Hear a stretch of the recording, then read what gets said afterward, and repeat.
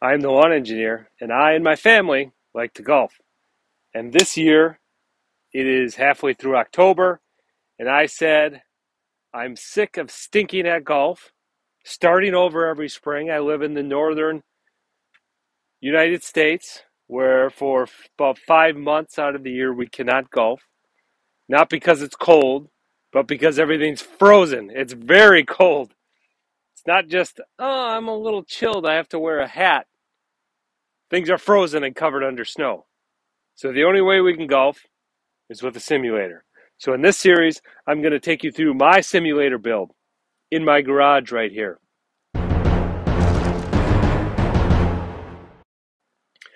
So I'm not just going to buy a kit and put it up. That'd be too easy. I'm going to build this sucker from scratch and bring you along the way with me. Let's get to it. You can see in the middle bay of my 3-car garage, I now cleaned up this wall. So everything that was here, I moved out. I moved it along this wall here, so I've got the workbench. And actually, I really like it in front of that window there. It gives some natural light when I'm working on some stuff. So the first thing I want to do with this wall, I've got the idea I would like to put some,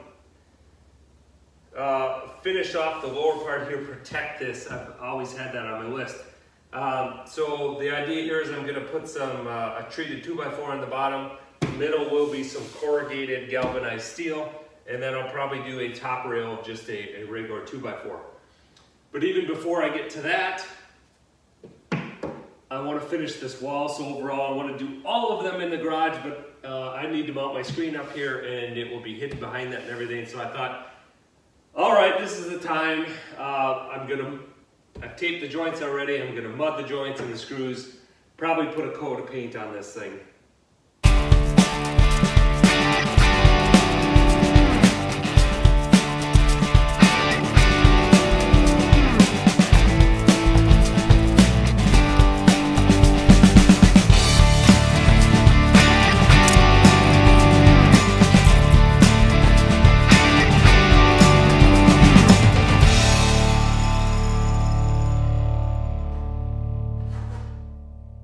Okay, so I did my joints, screws, threw a skip trowel texture on the wall here. Let's throw some paint on it now.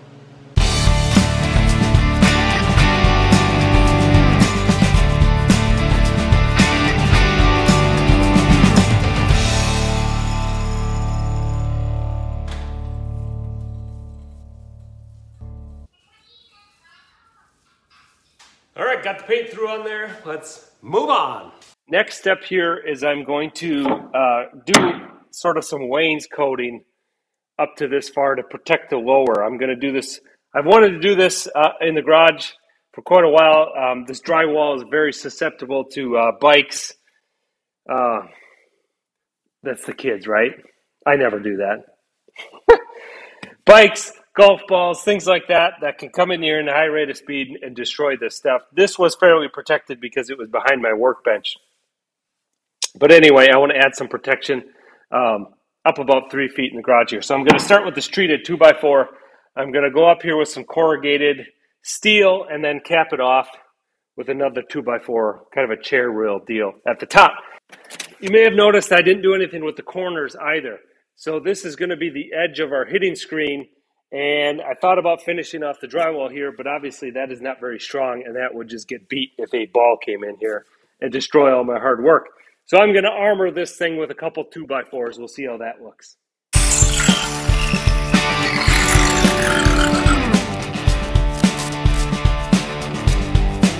There's snow that's melted on top.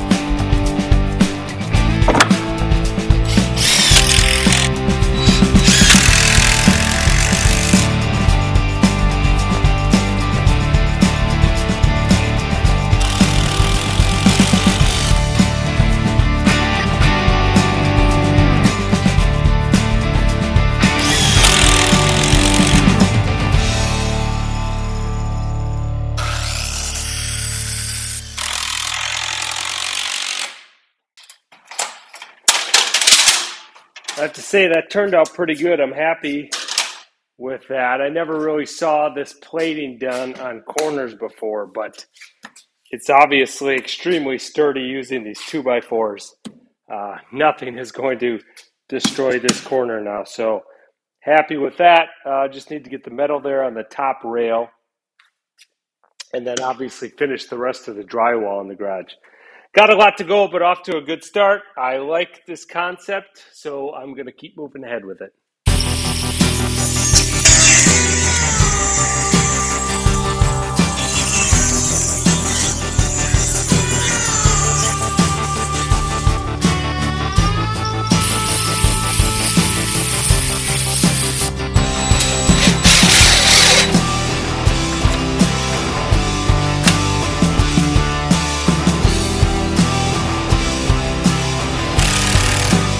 All right, I have my new area that ironically is going to be hidden behind my impact screen for my golf simulator finished off. So I'm going to take my golf net mounting apparatus and transfer it over to the new spot.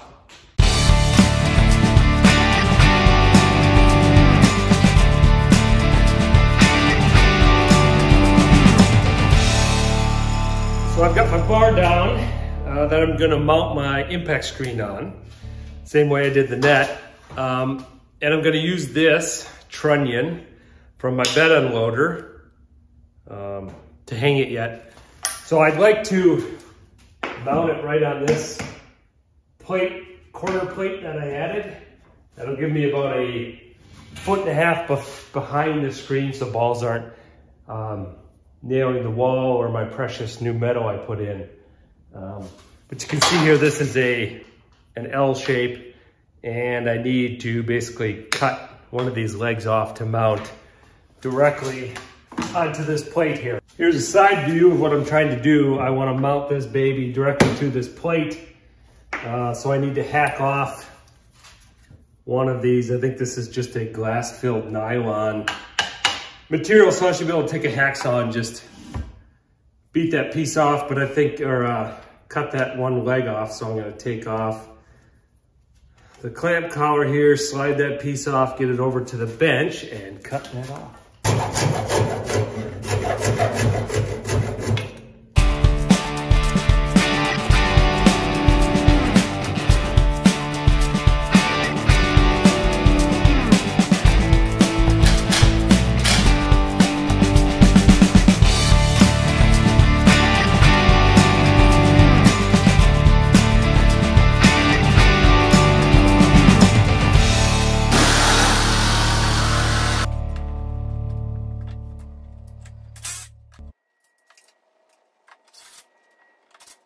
All right, so I finally ordered a screen. I went with a 1:1 aspect ratio, 110 inches wide, 110 inches tall. So I set my bar height at 108 inches.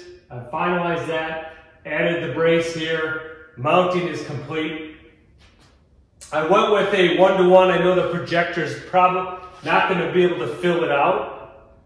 But I'm hoping to get away with lob shots, and I'm hoping that's high enough I'll still hit the screen and I don't need extra baffling or netting above.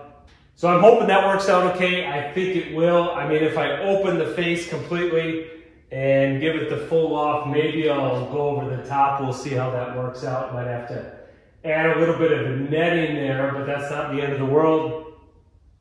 Most of the shots should hit in the screen this way.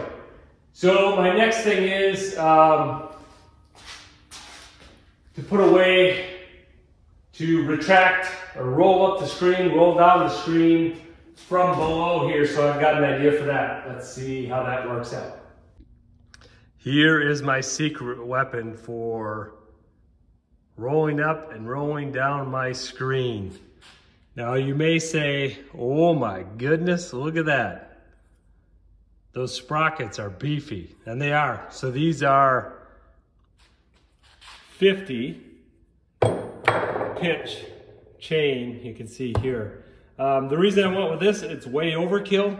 I don't want to have a lot of tension on my chain because my structure is not made to have chain tension. So these are extremely overkill to make sure my chain does not skip. The other thing is these were on clearance, so this is like $4 and that was $5. The most expensive part was the chain here, that was like 20 bucks. So I've got less than 30 in this setup here. Let's see how it goes on.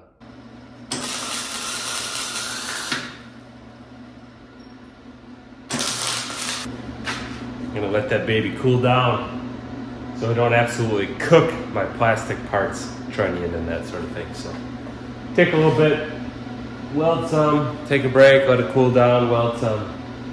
But I think I'm on the right track. This is coming together pretty cool. Got my sprocket welded on, my pipe up there, which my screen is gonna be mounted on.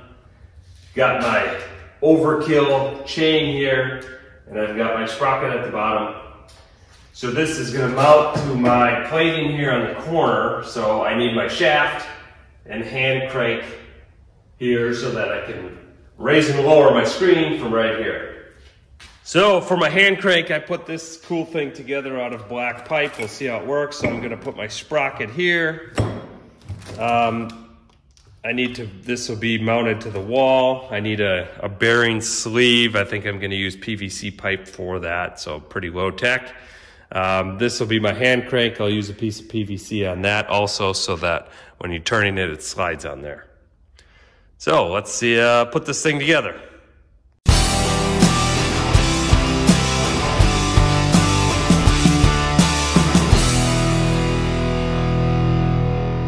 Interestingly enough, this 1.25" PVC pipe fits over pretty snugly on this 1-inch black pipe. So I'm going to use this for a couple different things here.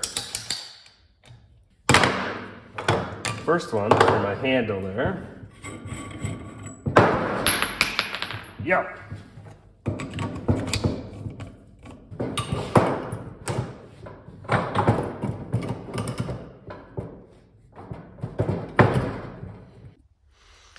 All right, I got my sprocket welded up on here.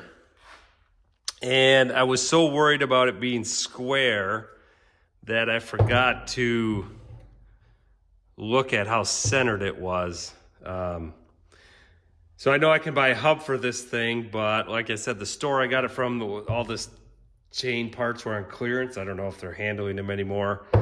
And they didn't have any of the hubs or whatever, so I wanted to get going on this. So I shimmed it with some bar stock. And I've just forgot to double check the center. So I've got it welded in there pretty good. It's not fully. But before I go ahead and grind this off and try again, I'm gonna mount it and see if it works in this. I'm using a piece of PVC pipe for my linear bearing. So this is not a precision deal here. So we'll see how it works in the current state. Works good. I'll take it off the wall and just kind of finish welding it there. But